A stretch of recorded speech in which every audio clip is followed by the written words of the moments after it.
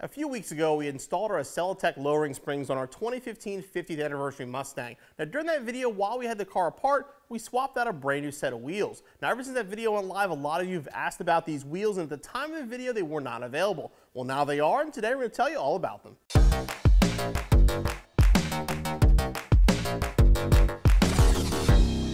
These are Carroll Shelby Wheel Company CS-11 wheels, and the version shown here is in their chrome powder finish with a polished lip. They're also available in a black with a polished lip or a gunmetal with a polished lip. Now, these wheels are going to be 20 by 9.5 in the front and 20 by 11 in the rear, and they fit the S550 perfectly, but will also fit your 2005 through 2019 Mustang.